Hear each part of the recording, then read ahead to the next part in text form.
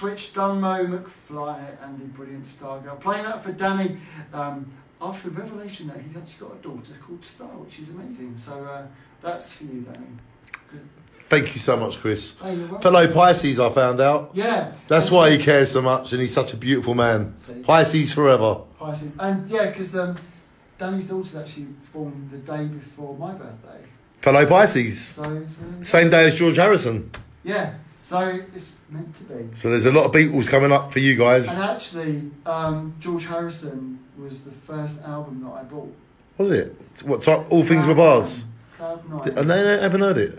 You've never heard Cloud 9 album? I'm going to get it. Oh, right. We're going to play some songs from that album before 10 o'clock because it's a great album. So my first album that I ever got was Cloud 9. We bought it, I think it was in Rumbelows, if you remember Rumbelows. I remember Rumbelows, yeah. They sold everything. They did, yes. So we bought that. And the first single I bought was on tape. It was Wakefield Saturday Night. Saturday Night. She was very pretty, wasn't she? I went from the sublime to the ridiculous. And apparently she's making a comeback, Wakefield. I can't wait. We get her on the show, Chris. We literally can't wait. Let's put her on the show. We should. Someone find me her number. Excuse me. So there we go. A little bit you didn't know about me, Dan. There we go. You're a great man, Chris. Thank you. One tries one's best. You are exactly that. There you go. It's too kind. So Danny, we've gone now from the birth of your daughter Star. Yes. Back in 2007. What next? Well, I was over the moon. I had a beautiful daughter, Danielle, who I saw all the time, who lived with me most of the time. She was living with me up till March this year. Forever, me and Danielle were like that. Mm-hmm. And then I got a Star. And me and Star have been like that ever since. Me and my daughters have such a lovely bond, and it never changed. Our love is forever. I love Danielle and Star with more than any word I could tell you, Chris. Can't even go there. Yeah. And basically, I was over the moon with Star. But then about a year after, when Star was a year old, I started hanging around with the Thetford crew and like drinking and doing little parties while my kid was asleep, while my girlfriend was asleep. My girlfriend couldn't cope.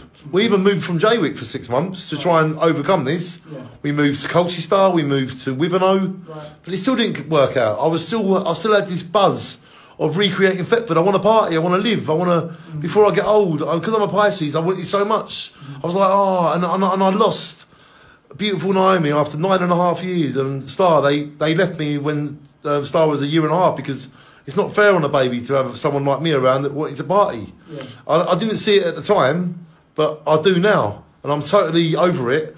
And me and Naomi get on really well now, and Star. And I apologise every time I say, look, I'm sorry I become that person, but at least I didn't stay that person. And I now realise what I was. That's how I know I can help other people. And I was still making my videos on my camera recorder. We went to the Caribbean for a month. Me, Star, Danielle and Naomi. For a whole month we went to Antigua and St. Lucia. I've got all that on video. Superb. There's some videos I will never release. They're personal. But anyway, after Naomi split up with me, I had about a year of just being on my own with loads of people around me. I was drinking a lot and just losing self-respect. And then I met a young lady called Connie. She lived in Chatham in Kent. She come down to see my pal, his daughter, and then we hooked up. It weren't like a move-in relationship. She lived there, I lived here, and I kind of kept seeing her.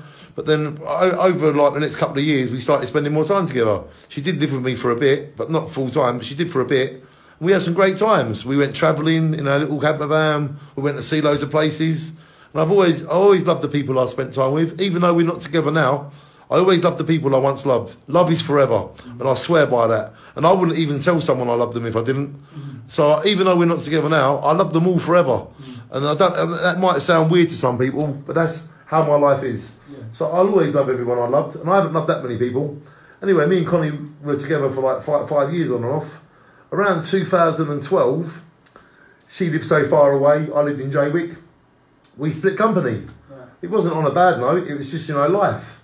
And I'd been partying and travelling and felt like I was 21 again. Yeah. Because she was younger than me, She was about 15 years younger. It's just a great, I really love feeling young. So then 2012 we split, and then about 3 or 4 months after that, I met another young lady, she was about 19, called Gemma. Right.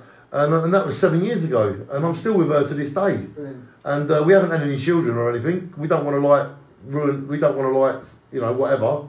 But you never know. Mm-hmm. There's always time Absolutely. to forever shine. And then when I met Gemma in 2012, I basically I started building myself up again. I wanted to show her what I'm capable of. Yeah. And then my mate Ginger Darren, we call him Ginger Darren. He had a YouTube account for his bush truck stuff. Right. And he knows I've been making videos for years. Yeah. He said, Danny, why don't you make your videos online rather than just privately? Yeah. I went, that's a good idea. Yeah. Because I made the odd one for Facebook, but I didn't think about YouTube. Yeah, cool. So then I started making videos in like 2013 for YouTube. That's when I opened my account. Right. Do you know how many videos I've made since 2013 to this day?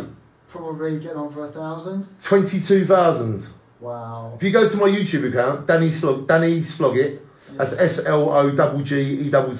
Yeah. Danny Sloggett. If you go to that, there's 22,000 videos of my life from 2013. Wow. There's a whole lifetime of films there. Plus, I've got the other 20 years before that, which no one's ever seen. Yeah. But I think we should wait till the next part comes, because the person I am today is the person that I've got to up to this part of this interview. Wow. This is 2013. Yeah. I've been with Gemma for a year, Yeah. and I'm deciding to take Sloggett Vision, Danny Sloggett Vision, to the internet. Great stuff. Looking forward to that. 22,000 videos puts my baking channel to shame. I've got like 10 videos on there, but I've got one video that's got 92,000 views. Top man, you are a natural star, Chris. Well, you know, I can spot it. we try. So, which brings us nicely on to your next choice this evening, Danny. From John Lennon and the Plastic Ono Band. Would you like to introduce your next song? The song I've chosen, my fourth song, is a song by John Lennon, because John Lennon is my most favourite person on planet Earth. And I've chosen a song called Instant Karma, because he says the words, shine on. And we all shine on. Over to you, Chris. Thanks, Danny. John Lennon, Instant Karma on Switch.